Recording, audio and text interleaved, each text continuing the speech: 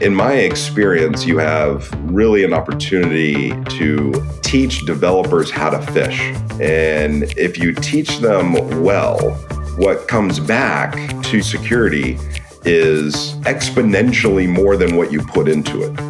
How do we get security part of the feedback cycle of the business? We're in this together. And so you have to be in the thick of it day to day, rolling up your sleeves and working with them. And so that's the first thing about culture. Hi, I'm Guy Pojarny, CEO and co-founder of Sneak, and you're listening to The Secure Developer, a podcast about security for developers, covering security tools and practices you can and should adopt into your development workflow. It is a part of the Secure Developer community. Check out thesecuredeveloper.com for great talks and content about developer security and to ask questions and share your knowledge. The Secure Developer is brought to you by Heavybit, a program dedicated to helping startups take their developer products to market. For more information, visit heavybit.com. Welcome back to the Secure Developer. Happy to have you back with us. And today we have Justin Somaini. Justin has a very long and extensive history in security, ranging from being the chief security officer in a variety of interesting companies, coming from Symantec and Yahoo and Box and SAP. I'll let him sort of tell his story in a sec. But welcome to the show, Justin. Thank you for having me. It's great to be here. So, Justin, before we dig into the many interesting questions that we can debate here, tell us a little bit about, how did you get here, who you are a little bit, some short version of that history. Yeah, so I've been in security for 25 years and started out many, many moons ago at Pricewaterhouse as a penetration tester. And during that process, realized that if I was ever going to be a great consultant, I might actually want to do the job at least once in my life. Got the amazing opportunity to come over to Charles Schwab to run security operations, and then realized that this whole fixing security was a lot more difficult than just consulting on it. And so stick with it. And so from there, I went to VeriSign, where I ran all of security for 5 years, went over to Symantec after that as their CISO, then over to Yahoo as their CISO, to Box as a chief trust officer, and then just recently left SAP as our global CSO. And then, of course, as we do in the Valley, we have a tendency to participate with VCs and security companies. So I've been doing advisory roles and on advisory functions for VCs and security companies as well. So I try to be very active in the industry that I love. Yeah, that's excellent. Those things also keep you fresh a little bit, right? I like to say they help you learn in parallel, not just sequentially. So it's quite a journey. Maybe we start a little bit with that sort of historical perspective. You've gone from these different companies that are also different in different times. How would you say the security landscape has changed, as you've been tackling maybe the same title across a decade or two? Yeah, I think that we have gone through a lot of maturity and a lot more is still yet to come. But over the past 25 years, when I started, security was very much what I would call a very simple audit and compliance. Hey, we have a firewall. You know what? Nobody can ever really execute anything on a web page. Literally, that was a statement that was made to me way back in the day. So very sophomoric thoughts about security, even though we had luminaries in security theory back in those days. But as we've matured and grown, I think that we've really grappled a deeper technical base of what's going on, hence application security and driving it deeper into the nuances of coding and development and how coding is really done, in spite of the acceleration that software development has gone through over the past 15 to 20 years. But on par and parcel, from a network standpoint, an education standpoint, from a organizational standpoint, we've done those as well. Some of the things that I think that is well matured, but maybe a little bit later, if we look at global law enforcement, I remember probably up until maybe 15 years ago, law enforcement was not deeply focused on the cyber problem. It was a bit of a joke in a lot of ways. I hate to say this. I have a lot of deep love and affinity for law enforcement globally that deals with this problem, but there were other challenges that they were looking at. That's a very different story today. When you look at the FBI or Interpol or Europol or some of the other agencies around the globe, they have dramatically matured to kind of deal with the problem as that threat has increased.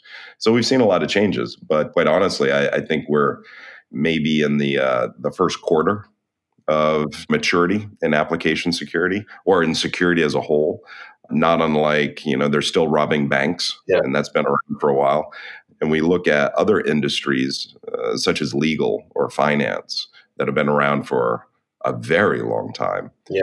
And in spite of that, they're still maturing themselves at a slower pace, of course. I think we have a long way to go. Yeah, we're still at the beginning. Some changes I think are obvious in the landscape as some tech has changed. Mobile devices or others.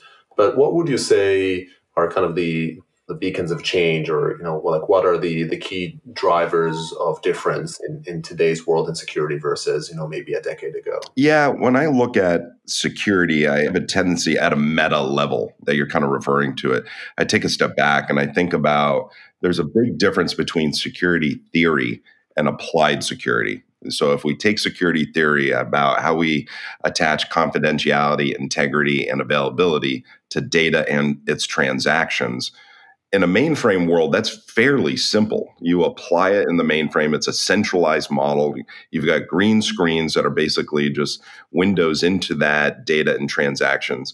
So it's fairly easy to implement a CIA model to that. Mm-hmm. But what we saw with a transformation from mainframe to client server, the world dramatically changed. And theory didn't change, but how it was applied did. So where that data was and where the transactions were now shifted to workstations, servers, multiple servers running those services, workstations, data being handled back and forth. So we had an explosion of complexity simply because the data and transactions moved and we did not have the mechanisms to apply CIA to it. If we move forward from client server into client cloud, now those services are on the internet with a more insecure, hostile direct access environment, shall we say. But really underneath the hoods, what you're seeing is an interconnection of those services as we look at, Web 2.0 and some of these other API integrations that you have, so that transaction and data service model becomes even more complex. Now, as we move even beyond that, and what I would call multi-cloud and containerization, while the concept of the service doesn't necessarily change in a great degree in a container model, but what we do have is an exasperation on the operational side that we saw with virtualization. So we have many containers with many data and transactions, and how we manage and govern them becomes even more complex, and it's being done in a multi-cloud space around the globe with a whole bunch of different things.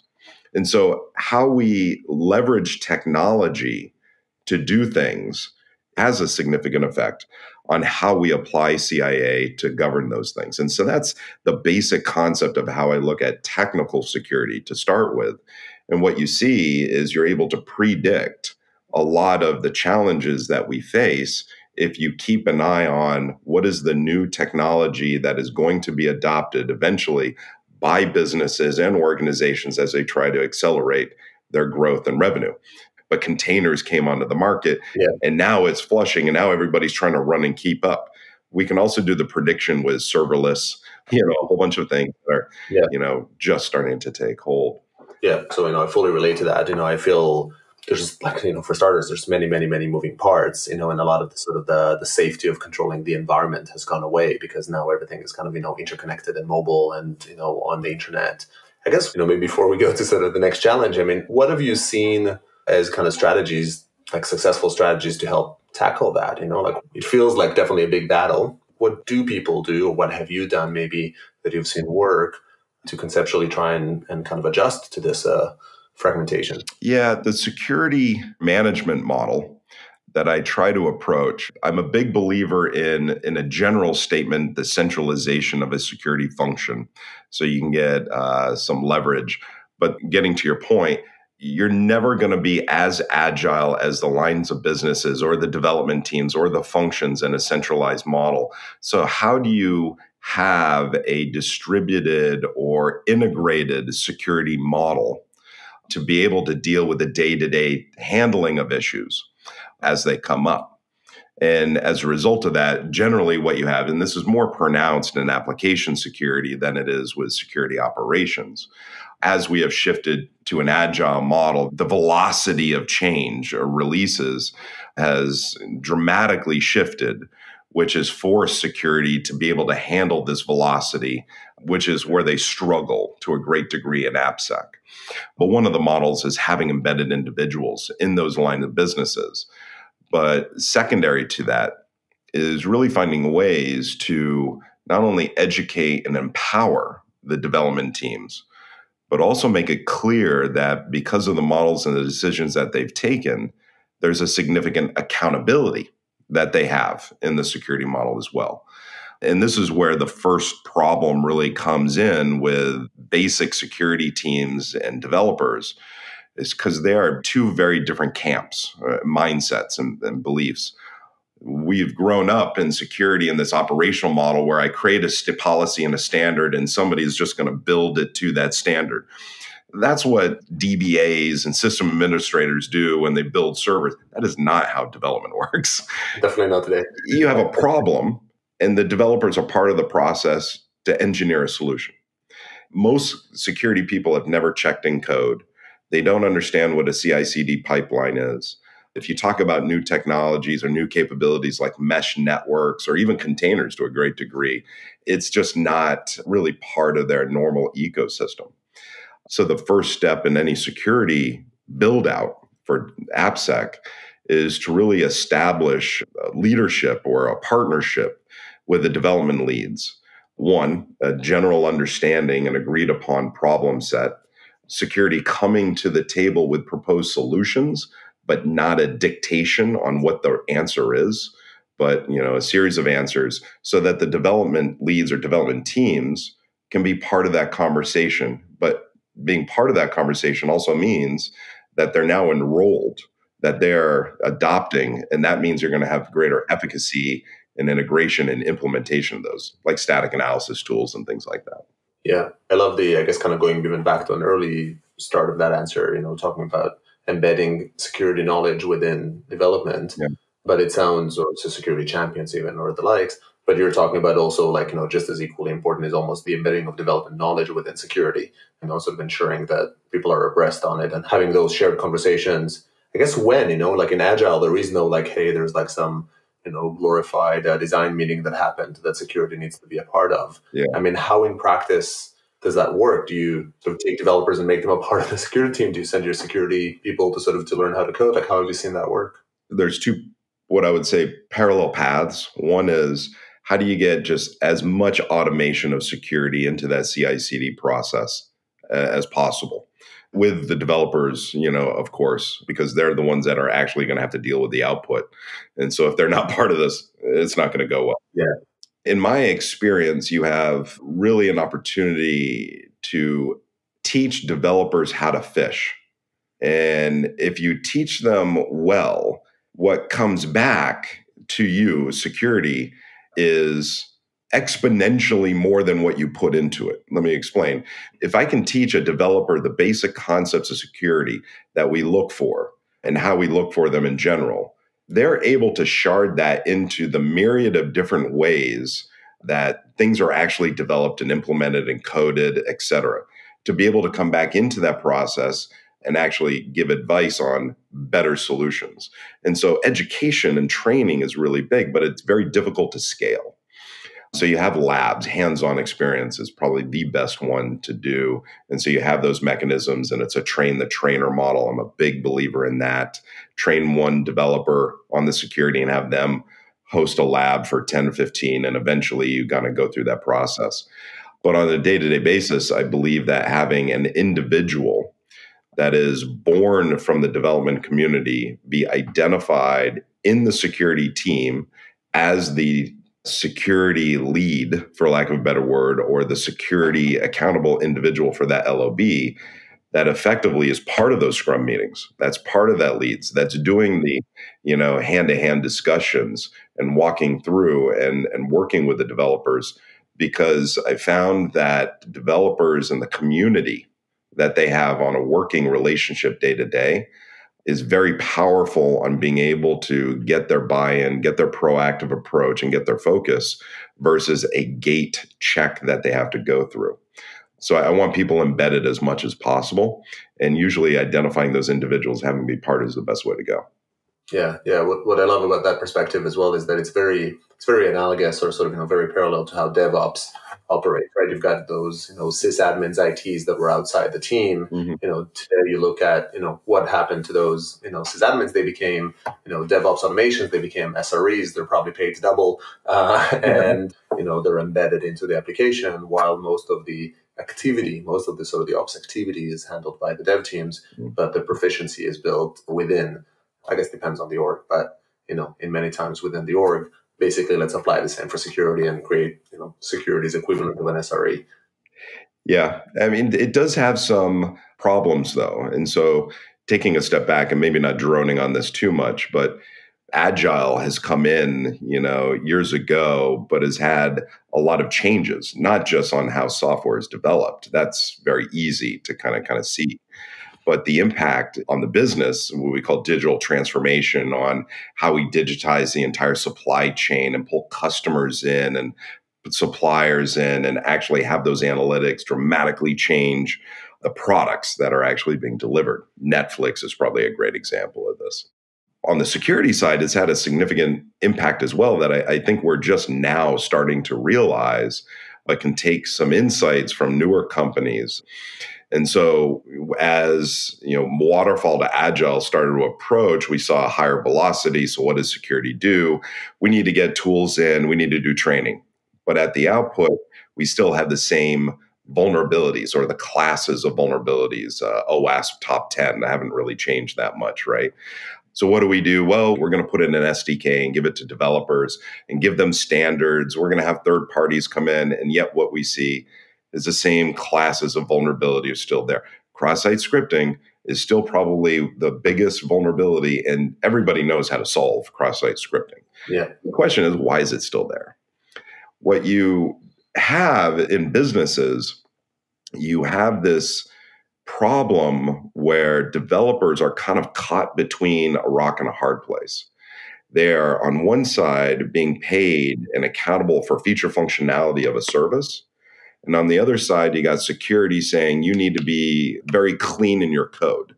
So you need to dedicate time to both, and it just doesn't work. Which is why we have cross-site scripting issues, et cetera, because the developers are going to go where their paycheck goes, right? Feature functionality. So what I see security doing is moving to solve this problem, is moving what I would call from a governance and advisory type function to one of governance and product delivery. And the reason for that is, let's take something like cryptography or data at rest encryption. Historically, you have two organizations in a security team, an enterprise security and an application security team. And they would go out saying, you need to have a PKI environment. Here's your standard and build to solve that problem. What we see now to be agile, to be the product security, the security teams are saying, stop coding data at rest solutions. We will do it and provide you a service, an API service to be able to leverage it. And that means the enterprise and AppSec team are combining into one team to be able to do the PKI, the APIs, all the way up the stack to be a production service to the various applications. And that's a very different organizational and skill set model than we've ever seen before. And I think that's a significant change that we're going through right now. Yeah, it makes a lot of sense. I guess you're tapping into some of the advantages. There's a lot of conversations about the advantages of DevOps from a security perspective and the advantages of agility. Probably the most well-touted one or most touted one is speed, is the fact that you can patch faster. But you're sort of highlighting a different one, which is, well, if the system is more library-oriented and microservice-oriented and the likes, then I can interject, or the security team can interject more elegantly by being a component of the system that is security conscious. Yeah, when you look at born in the cloud companies, security started with one developer solving a problem. And being in the Valley, of course, you talk to tons of them. And it's like one developer saying, I need to create an identity and authentication mechanism for our service. Okay, and then how did it grow? Well, I needed to create a logging API. Then I needed to create a crypto. And then eventually we had customers saying we need to be certified. So we got some of those governance people. Yeah. But it was born a very different model than what other companies that have been around a long time are going in reverse. And so I think there's a lot of lessons in regards to why they have done it and the scalability that they have as a result. And I think it's an incredible opportunity. Yeah, it makes a lot of sense. And I guess for that, you need to transform not just how you work, but actually the makeup and the skill set inside of your security teams to be able to provide these types of solutions. Yeah, I would say a security team's staff will rotate about a third, maybe a half, from process management that we do today generally into developers. And as a result of that, they're developing internal tools as well to be used. But what does that do to the security workforce? Yeah.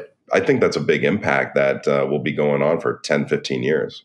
Yeah. On the flip side, I guess it might be an answer to the infamous security talent shortage, that never really does get resolved. Yeah. Not that developers are that plentiful, but, a slightly more sort of varied talent pool there. Yeah. We talk a lot about application security, but when we were speaking before, you were mentioning how application security extends more or will extend more, maybe, when you compare it to endpoint security alike, that's an area that is not as mature as it should be compared to the risk.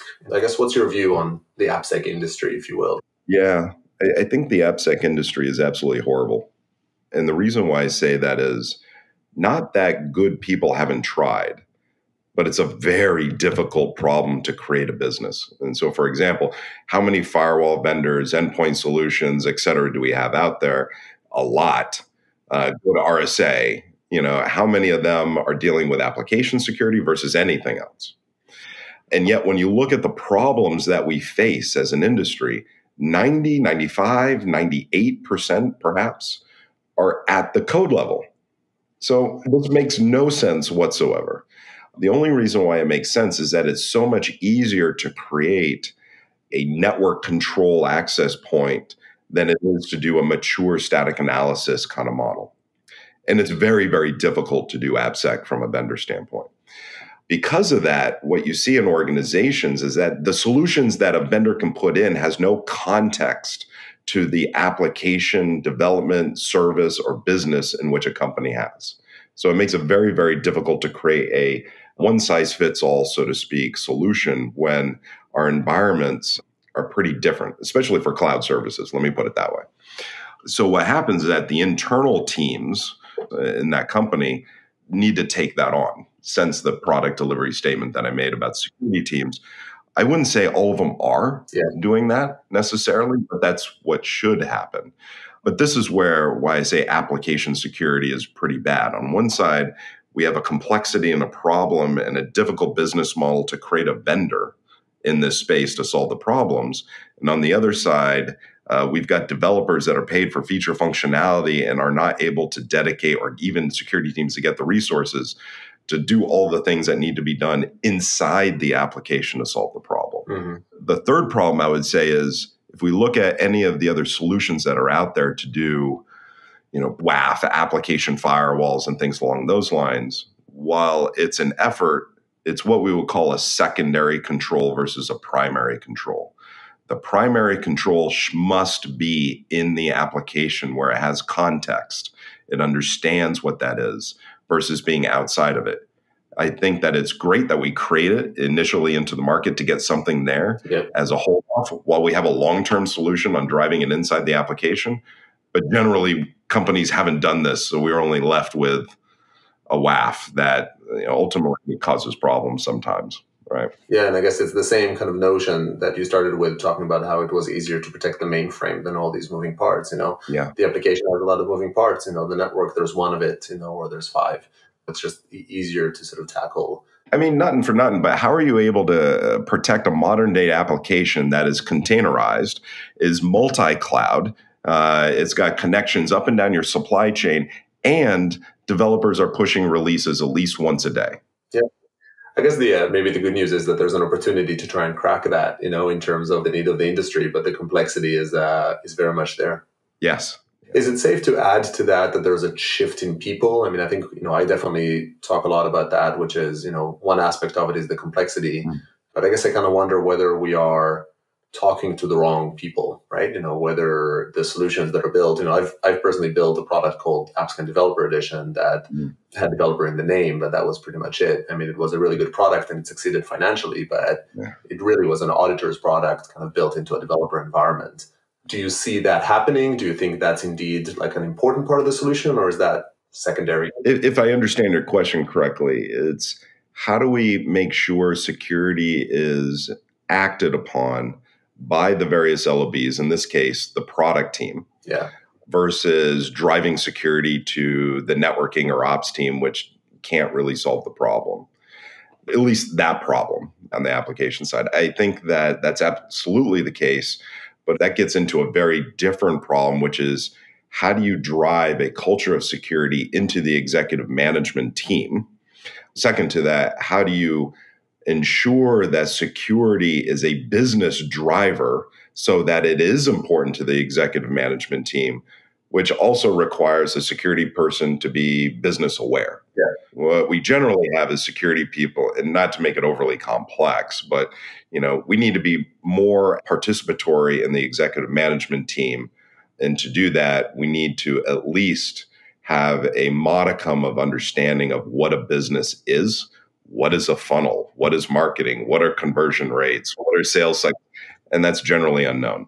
What that allows you to do is to use all the tools in your belt, customer requirements, demands, competitive analysis of other competitors in the market from feature functionality standpoint, solicitation on deal flows and the sales cycle and how you can shorten that, and bring that to the product managers and say, with better security, we can increase net promoter score, we can shorten the sales cycle, we can actually possibly drive top line revenue if we have really lock solid security implemented and have a lean forward approach on how we open the APIs to other partners and networks and all these other things.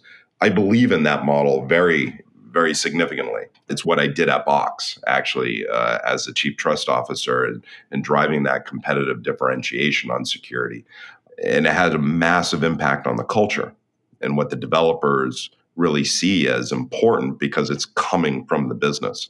I mean, I consult with my clients a lot on that one topic. And it is very rarely, I've never heard really anybody really talk about it. And I feel very passionately about needing to drive that. Yeah, agreed. And it's hard. I guess anything that requires an org-wide change is not something to be taken lightly. But you also hear a lot about that even in the worlds of marketing needing to adapt to agile. It's almost like everything is adapting to this like DevOps agile change because they're moving. The whole business is becoming one big feedback cycle, and security needs to be part of that group as they adapt the business also at a certain cadence that is now not just based on feedback and users. I guess one of the key challenges is that security's feedback cycle is kind of bad, right? Like it doesn't hurt until you're breached and then it hurts really bad. It's hard sometimes to sort of know if you're doing it right. I really like the way you just put that feedback cycle. Honestly, I've never heard that. One, it makes a lot of sense and it relates obviously to a whole bunch of things. Yeah, I think if I was going to phrase it a different, what I was saying a different way using your words, how do we get security part of the feedback cycle of the business? They are so focused on hearing about what Gartner is saying, what customers are saying, and what the competitors are doing. How do we tease out the security isms of those three and have it be part of life cycle so now they pay attention and drive it inside their orgs? Oh, hallelujah. Now we need to actually get that done. Exactly. So actually with that, there's one other bit that I want to make sure that we cover before we do it, and this is actually a decent segue, is to talk indeed about corporate cultures and security within those environments. So you've seen, big and small and also kind of over time, what would you say, working with, Symantec, Yahoo, Box, SAP, how does the corporate culture play into it? And maybe to try and kind of give it a practical sense, I mean, how did you need to adjust your approach, right? To change what would work given that surrounding? Yeah, culture is an interesting thing, and there's no one, take any company, there's no one culture. But all of them have it. And so when you look at security and you approach about implementing it, what you're really talking about is how can I move the needle for somebody else? How do I understand what their challenges are, what they're trying to do, and get them on board with the problem that we're trying to solve and know their role into that? Culture is a massively important thing to not only break into that behavior change, but also solidify security as a core value of that organization.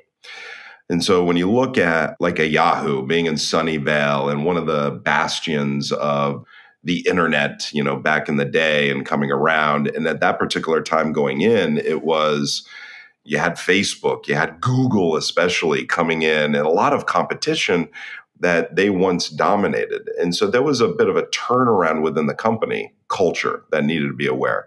I had 5 CEOs within 12 months, not a fun experience. So to get to the developers, you had to understand the challenges that they were facing when they were going through their own transformation in the business, and how can you help solve some of their problems if you're asking them to help you solve some of theirs. So it's we're in this together. How can we move forward? And I think that statement holds true in any other company. Inbox, for a great example. You know what? We're starting out. We're a startup. We're breaking through. We're going to go IPO. We've got massive competition from Microsoft and Dropbox and the like. We have massively limited resources and money and all those other wonderful things. We're in this together and we need to fight. You can't have that we're in this together when you're doing a keynote and then walking away issuing a standard. That doesn't happen. And so you have to be in the thick of it day to day, listening, hearing, and working, and rolling up your sleeves and working with them. And so that's the first thing about culture. The second thing is the development culture versus any other team's culture is very different. And most security people don't understand that as well, where the developers, they're the creatives of technology, for lack of a better word. And so they're very accustomed of being presented a problem and they're tasked with figuring out how to solve it versus what we've historically done in security, which is security comes up with a policy and standard, i.e. what the answer is, and we give it to somebody else to just implement. That doesn't work very well in development communities. And so what you need to do is you need to go in with not only a clear definition of what the problems are, but probably a couple of options on how to solve it and solicit the input, advice, and guidance of the development community on that ultimate answer. If you don't do that, they're going to reject it. It doesn't work. You don't understand, the development process, the codes, the languages, all the other complexities that they deal with. And honestly, at the end of the day, a business is either a product or a sales company. It's not a security company. You don't have the political power. So you got to be in there. You got to win the hearts and minds. And to do that, you got to check your ego at the door because everybody else knows it. Everybody else knows you're not as smart as you think you are. And generally, they're smarter than you in the development space. Let's unpack there. I think we might need to do another episode because there's so much more to sort of even chat there. A lot of great insights here, going from kind of starting comments about security needing to move from this governance and advisory to governance via product delivery. The need to build security expertise within dev, whether it's a security champion or sort of make that a part of the component. We talked a lot about how you have to sort of figure out the security business value. And from there, to understand what's the value, how do you turn security into a business differentiator and get that into the feedback loop of the business and fundamentally do all of that within the context of the culture, sort of understand what makes the surrounding tick, which I guess it sounds like the end goal is the same, it's still those same elements of embedding into the fabric, but maybe the business drivers and the, what's doable and what's not, sort of changes per the organization. So not easy tasks, but I think really, really useful perspectives to sort of run forward with. I really enjoy this. I ramble on for 10 minutes and you succinctly and accurately say, yeah, okay, one sentence. This is what you're saying. I'm like, that's fantastic. Thank you. Communication matters. So before I let you go here, I like to ask every guest coming on the show, if you had one tip or, one pet peeve you want to talk about to try and give to a team that's looking to level up their security caliber, right? To sort of do security better, what would that be? Yeah, I love my industry. I love security. I feel that I'm possessive my industry, so to speak. We're all in this together. But within that environment, there's a lot of collaboration. We share a lot within the security industry. We're open, we're accepting. And so the one thing that I would say to a developer is just reach out and say, I want to learn. I'd like to be a little bit better. You will be amazed. And to anybody, myself, anybody on LinkedIn, anybody that you see, you will be amazed at the response of welcome and participation that you see to kind of level up education or anything that you might need. Yeah, that's a great tip. Seek out to learn, and you shall find. Yeah. So I guess that's also you just teed this up, but I was just going to ask if somebody has further comments, feedback, questions for you to ask on the Twitters or others. How can they find you? Justin@Somaini.net is my email address. I'm on LinkedIn, and my website's down, but I'll be building that up again. I don't really do Twitter, but I'm on LinkedIn a bit. That's good to know you're on a social network. Justin, this was a pleasure. Thanks for coming on the show. Thank you very much. And thanks to everybody for tuning in, and I hope you join us for the next one. That's all we have time for today. If you'd like to come on as a guest on this show or get involved in this community, find us at thesecuredeveloper.com or on Twitter @thesecuredev. Visit heavybit.com to find additional episodes, full transcriptions, and other great podcasts. See you next time.